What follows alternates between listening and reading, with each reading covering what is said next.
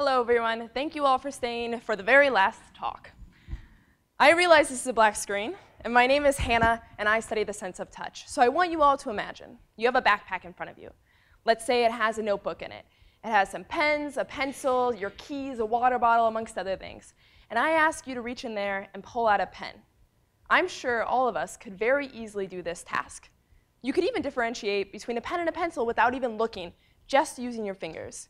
And that's because we as humans have a very highly sophisticated sense of touch.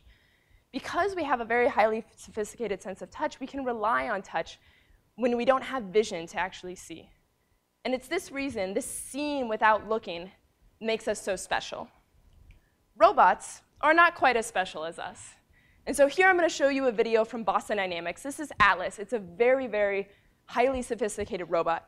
And what you're going to see is Atlas is trying to put this box on a shelf. And he doesn't have the sense of touch. And so he just immediately fails at this task. And that's because he doesn't have any feedback. He can't feel that he dropped the box. He can't feel that the shelf is here. And he just ends up falling over in the end, which is really, really sad. And so if robots such as Atlas, who is state of the art, can't even use the sense of touch, how can we rely on him to do a task like pipe maintenance, where potentially it's very dusty? Like firefighting, where there's smoke and he might not be able to see. Or cave excavation, where it might be muddy waters. And it's these very dangerous jobs that we really need to be autonomous today, but we can't yet rely on robots to do. And that's where I come in. And so what I'm currently working on is developing a system to give robots this same sense of touch, to allow them to see without actually looking, just using their fingers. And so, how do I do that, you might ask? Well, nature has provided one unifying expert for the sense of touch. And that expert is probably not one you would expect. So yes, I study rats. And specifically, I study rat whiskers. And the name of my talk is A Whisk of Hair, developing biomimetic whisker-like touch sensors. See, rats exist in these types of hazardous environments. They exist in environments that are muddy, that are dirty, that are dusty, where they can't rely on their vision to actually see. And they have to rely on their whiskers. So whiskers, for those of you who don't know, are stiff hairs that stick out of the face of the rat.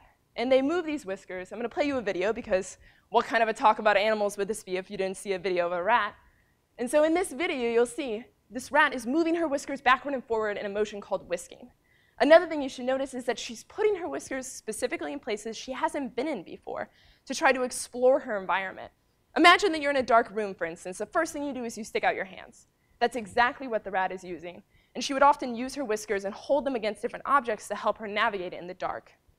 And that's essentially what I want to do. And in this cartoon, I have whiskers drawn on a drone. And the idea here is that the drone would be able to navigate in this type of dusty environment using its whiskers. And so obviously, vision is a great system. We don't close our eyes if we have to. But in situations where you won't be able to see, the idea is that you'd be able to use whiskers as a backup system. So how do I do this? Well, to answer that question, we have to give you guys a crash course in whiskers. So this is a profile of a rat. And you might notice that there's 30 black dots on that rat's face. And those are where all of the whiskers on that one side of the rat's face originate. That's right. There's 30 whiskers per each side of a rat face, 60 total. That's a lot of whiskers. And each whisker has a unique shape and size that has been optimized for sensing. So let's pick just one whisker. What does that look like? Well, it can be broken down into two different parts. There's the whisker itself, which is a stiff hair. And there's also the follicle sinus complex, which is beneath the skin, and that's actually what does all of the sensing. So in essence, we have an amplifier, which is the whisker, which interacts with the hazardous environment and bends. And then we have the sensor, which is the follicle sinus complex, which converts everything that the whisker experiences into a code that can be read by our brain. So if we want to make a mechanical whisker, we should do something similar. And so in this picture, we have a white whisker, which you can see at the bottom, that's very long. It interacts with the environment and can touch the different kinds of hazardous environments that we want our whiskers to be useful in. And we also have a sensor at the base. And this sensor is designed to accurately measure 3D bending in a way that we can then interpret. So what does that look like? What is at the core of the sensor? Well, the core has a cross, and on it are strain gauges, which essentially measure deflections. As the whisker bends, the cross also bends. The strain gauges bend, and we have a signal that we can use. To illustrate it, I have color-coded the cross in different colors. So imagine we push the whisker in one direction. That signal will probably look like something made up of the blue and the yellow arms of the cross.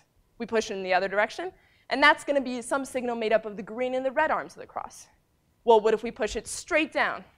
Well, that's going to be a combination of all 4 arms of the cross. And it turns out we can use these 3 signals, bending and also pushing straight down at the whisker, to uniquely map to a 3D contact point in space. And so this is work that has been shown before. And using a little bit of machine learning, we can do that. We can create that mapping and actually map out points on a cone, for instance, or put it on a robot and actually have it map the space in the world. Now, whoa. All of you are probably thinking, oh my gosh, I had no idea whiskers were so cool. What else can whiskers do? And I am here to tell you that they can do so much more than this, specifically flow sensing. So I picked out 2 of my favorite marine mammals, which are experts in flow sensing, the harbor seal on the left here and the sea lion on the right. And they are beautifully modeling their unique and gorgeous whisker arrays for you guys. Just like I showed you a video of a rat, I'm going to show you a video of a harbor seal. So here is a swimming pool, and inside the swimming pool is a robotic fish that I've highlighted. And that robotic fish is going to go off and swim off in some trajectory, which is drawn out here for you guys. And what's going to happen is a harbor seal, which is blindfolded and ear-muffed, is going to follow the exact trajectory left by that robotic fish. So here the fish goes, it goes off in some trajectory, and then the harbor seal will be released. And I'm going to remind you that that harbor seal is blindfolded and is following the exact trajectory left by that fish just using its whiskers. So this is, of course, amazing. And you're probably thinking to yourself, what is it about the harbor seal and its whiskers that allows it to do this? And to that, I have to say that every animal is different. And each whisker array is different and optimized for its particular task. So while the rat is an expert in tactile sensation, it holds its array up in the air. Its whiskers are sort of up in the air and exploring the world, whereas the sea lion and the harbor seal are maybe a little bit more turned down, right?